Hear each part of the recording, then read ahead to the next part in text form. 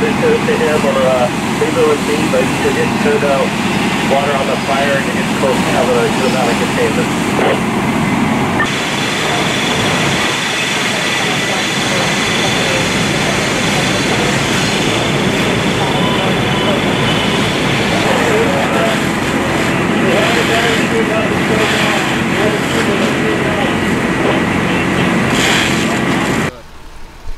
Name and title, right? Yes, sir. Name and title. All right. It's Captain Cody Weyreater, C-O-D-Y-W-E-I-R-E-T-E-R, Public Information Officer with the Los Angeles City Fire Department.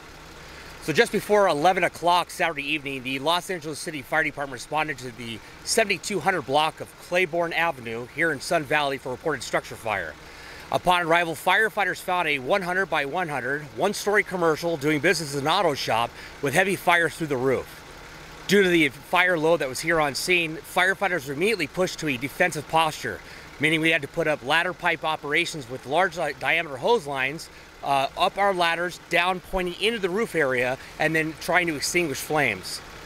At this point, we unfortunately did transport one individual, an adult male, approximately 37-year-old, for a medical emergency and was transported in mild distress, unrelated to the incident.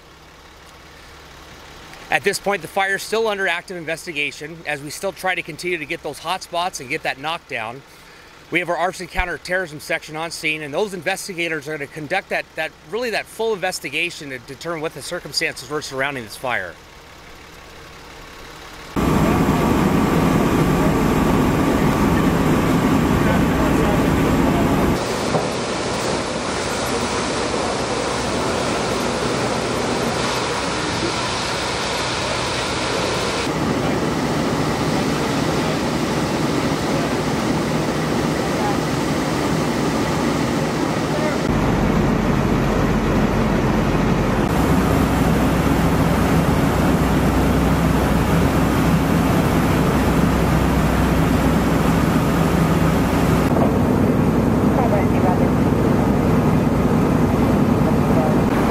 Pull my guys back and get some of these spots you can't get to.